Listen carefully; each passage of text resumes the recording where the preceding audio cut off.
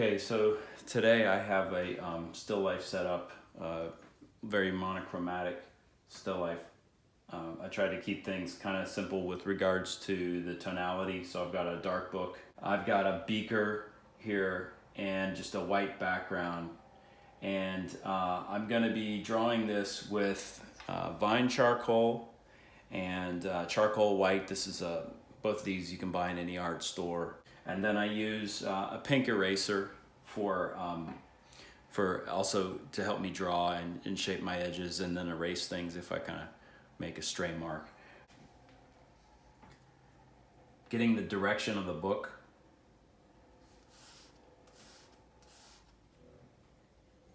Scale.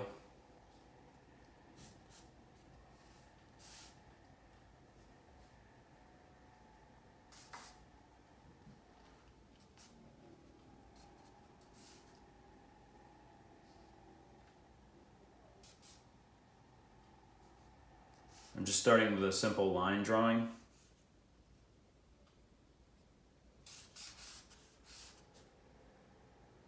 I'm not going to draw too much. I'm going to just indicate where things are, because I have to find where everything is first and try not to screw it up.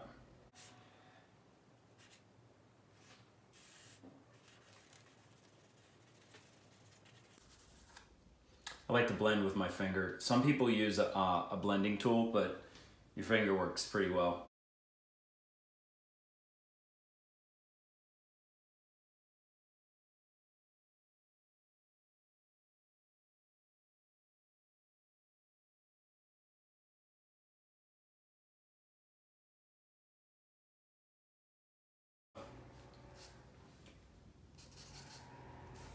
I'm just going to start to fill in where I see, and I've tried to position the camera so that you guys see what I'm seeing, so it looks very similar, so you can see my process.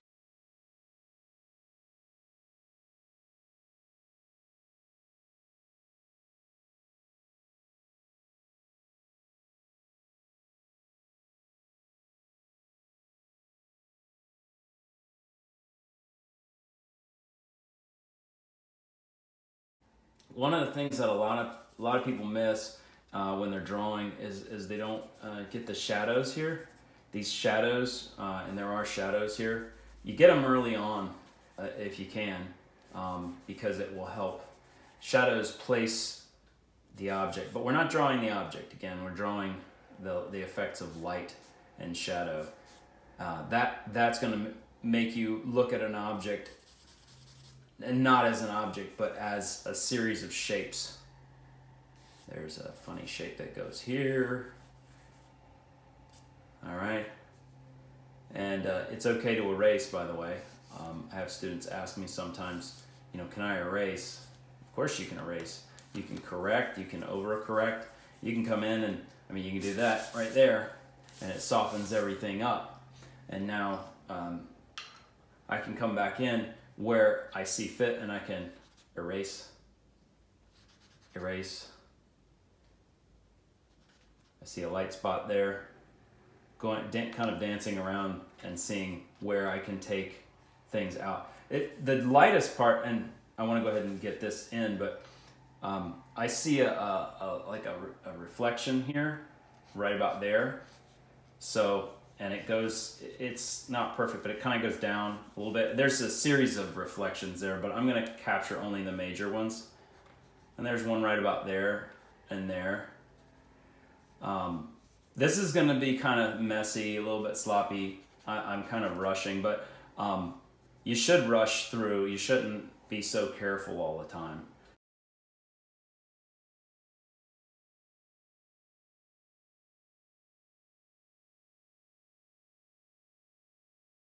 All I'm doing right now is I'm looking at my areas. So there's a shape down here that's white.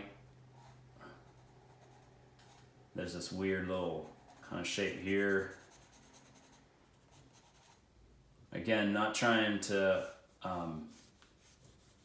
spend too much time. I'm really just trying to lay it in there, because that's kind of what you do when you paint anyway.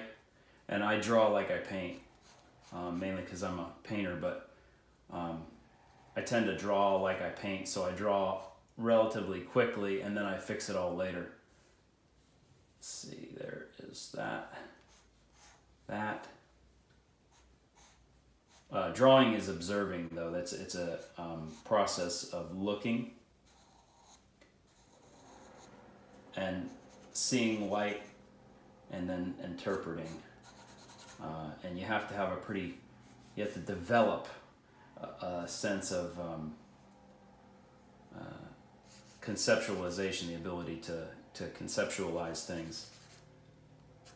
And shadows, light, those are things too. You have to treat everything, negative space is a thing. It's all equal. I'm not drawing an object so much as I'm drawing shapes in and around that object. This is kind of in shadow back here. There's a bit of a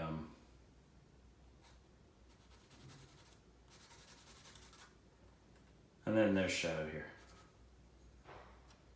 Believe it or not, this is kind of dark down here. If you look, it's darker here than there, and you got to pick up on those little subtle things. And so I'm holding my pencil here out the end, just kind of do some shading. I'm not being real careful. I'm just trying to lay it in there. And record everything that I see as I see it.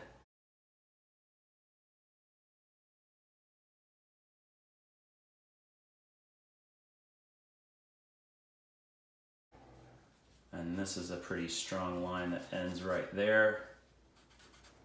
A little indication there. I've got that. That's actually very faint line there. And then that's the background. And there's a line like, comes down like that. And it's actually, there's folds back there. I'm not concerned with that right now. This isn't really meant to be a work of art so much as a study. But it takes a lot of practice to draw, because we're not taught how to draw in school. It's almost discouraged. I know that when I was going through school, I got in a lot of trouble because I was spending more time drawing than studying.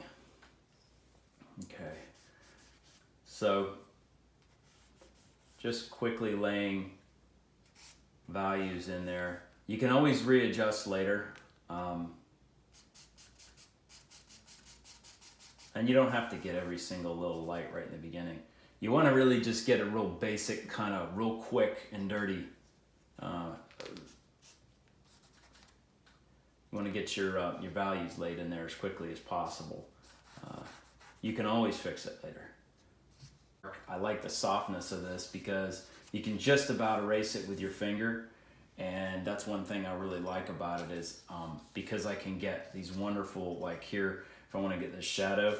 And by the way, shadows are real strong. If you notice where this book makes contact, the shadow is the strongest right in there, and it tends to diffuse outward. But if you look at it, it's got this sort of triangular shape that's real soft. And so that's what I'm looking at. I'm looking at shapes. Real basic shapes. And I'm going to show you a few little things here. So this light is real diffuse. It's stronger here. So that's why I kind of drew a strong line. And then it sort of diffuses out. But I'm just going to take my finger and just sort of push that stuff around. I'm putting it's kind of mixing in the white with the vine charcoal.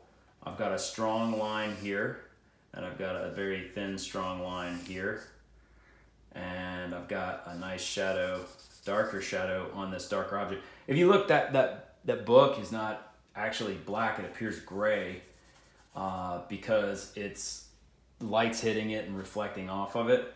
And actually, you get some of these little highlights here on the book itself.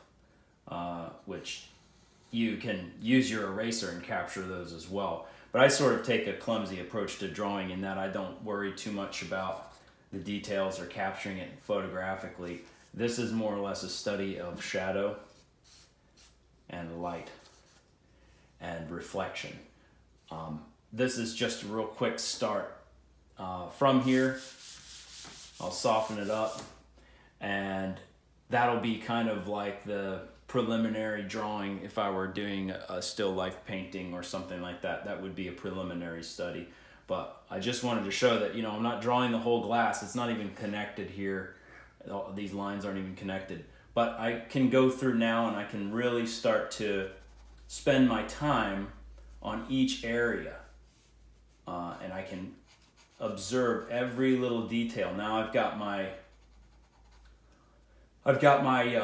the majority of my drawing done, and so I can come in here and really start to do my comparisons, looking at light versus dark, the value of the light, and that's really what I'm looking at.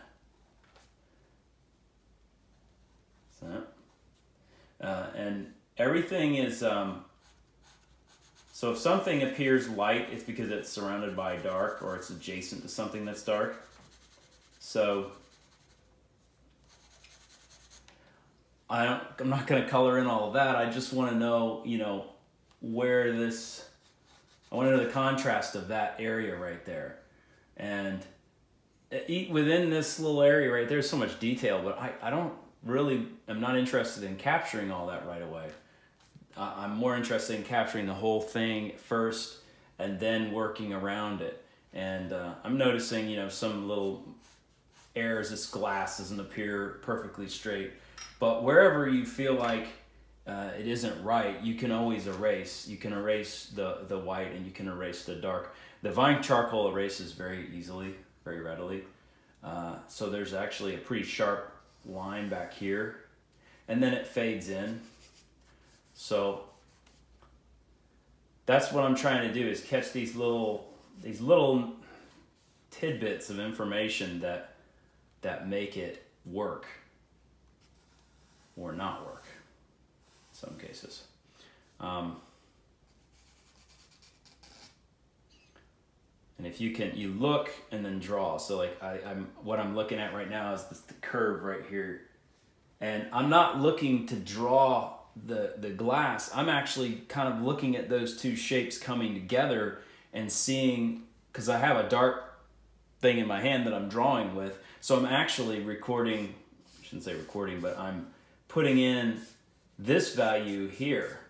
And I know that's darker than what I see, but once I fade it in, it'll be about the right value. And who cares if it's not perfectly curved? Again, these studies are mostly for your own benefit. If they end up being a really good drawing when you're done with them, great. If not, you just leave them in your sketchbook and you refer back to them, and you can look back at your mistakes. But it's good to draw every single day. It's really, really good for you, for your development as an artist. Don't try to go into painting. If you haven't started painting, don't just go straight into painting. Maybe take a drawing class, or maybe watch some videos on how other people draw and get some tips and tricks from them, because learning how to draw is fundamental to your development as an artist. And I don't care what kind of artist you are. Anyway, that is basically the start to the drawing. It's real messy right now, but I'm gonna continue working on it throughout the video. I'm gonna stop talking, and I'm gonna speed up this drawing so you just see me finish it. And then once it's done, the video will end. And that'll be that.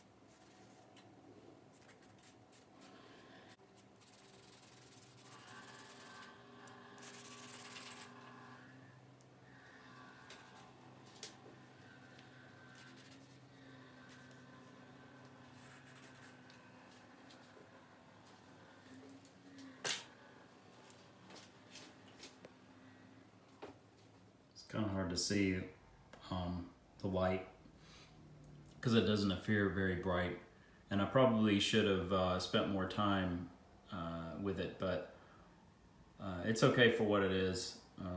I'll probably just spray some spray fix on it. It's a little bit crooked here, you know, the glass isn't perfectly straight, but for a quick sketch, just to capture maybe the mood and the values and the direction of the light, I think it turned out pretty well. So kind of has to be looked at almost separately. I'll do another video where I'm a little bit more careful and go a little bit slower and maybe speed the video up so you can kind of see a really good drawing that I spend a lot of time on. And I'll probably use pencil as opposed to using the Vine charcoal. I love Vine charcoal because it spreads so nice and it's kind of messy, but as you can see, my hands after drawing, so it's maybe that makes it better. Anyway, so I'll do some more videos on how my drawing process, and hopefully my drawing process is something you guys can use. But you saw me just wipe my hand across there. It's because I'm not really worried about it too much. It's just a practice drawing, so don't get all worked up about, you know, if you're drawing and you mess up. Just move on to the next drawing. Keep going, keep practicing, and I'll see you next time.